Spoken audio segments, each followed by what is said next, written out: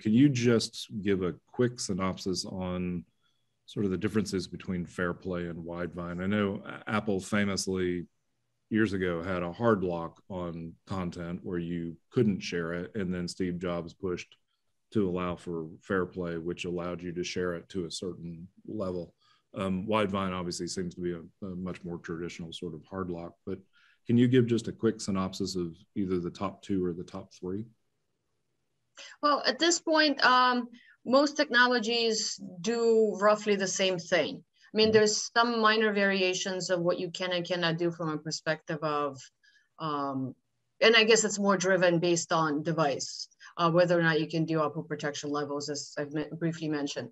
But at the end of the day, most technologies are the same, with the exception being that when you are, if you are a DRM provider like us, Google and Microsoft give us the PlayReady certificates that we need to issue out licenses and generate keys. Whereas PlayReady and Apple dictate it in a different direction. They require content owners and content providers to actually get that same certificate.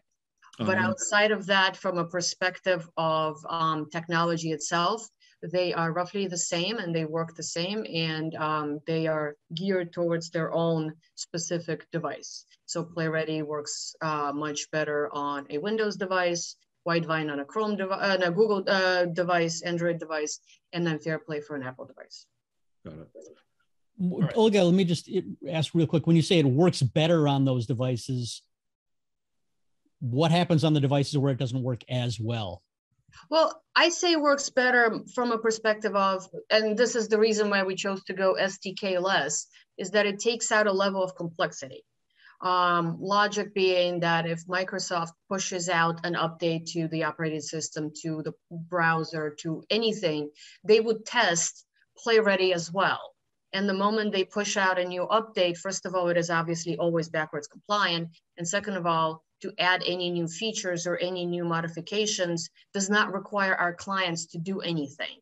Doesn't require them to update an SDK, doesn't require any sort of work.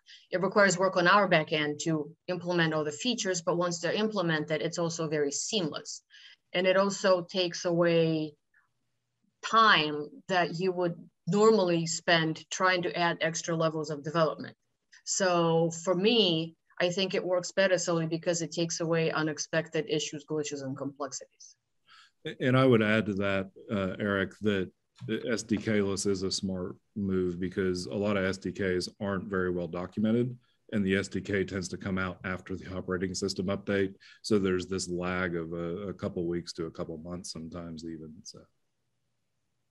All right, very good.